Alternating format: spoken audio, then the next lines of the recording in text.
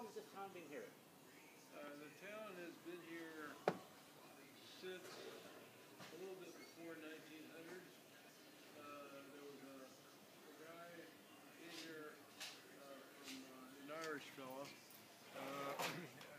S. Duncan Carnes. Yeah. He's a first-generation American, and he found some gold in the hills back here, and he was from Pennsylvania, so he called it Nipeno, which is a Pennsylvania Indian name. Okay. And then when the railroad came through, Nipeno was too long, so they shortened it to Nipton. Yeah.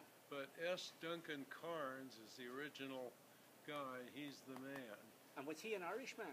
Yeah, yes, he was. And he was the richest man in western Pennsylvania in the years of 1860 to 1880.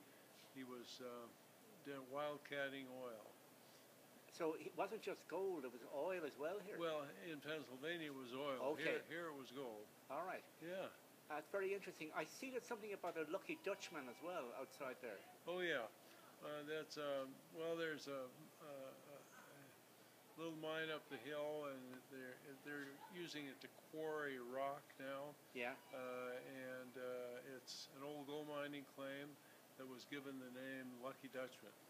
Now, when I asked about who could tell me about this town, a guy said to me, he said, go in and ask Jerry, the owner of the town. Now, in my country, people don't own towns, but you own this town. That's true. How come? Well, it's like, you know, people own real estate in your neck of the woods, don't they? Yeah. I mean, well, this is just a piece of real estate, you might say. So you own the town? Yeah. It happens that, I mean, you have people that own ground and they have tenants, right? Yeah. And on that ground. So they're in the same position I am, in effect. So do you elect yourself mayor of this town? No, I actually take on the role of God. Oh, do you? Yeah, it's a simple role, really. You have to, you say, the role is basically, well, this isn't so good, this is, so this is better. That's my major function. Okay, and I hope you're a just God and you divide up the spoils equally among your people. Well, we try, and yes, I believe that we're all here for a good purpose, and that we're all entitled to our rights and as human beings, and that means respect for what one does and what one is. Yes, sir.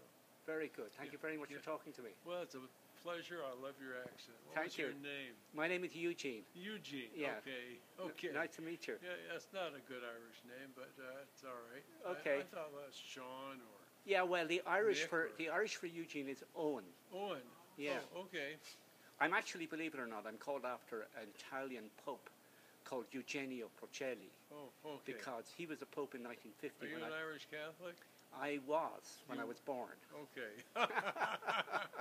Okay. I'm Irish. Hi.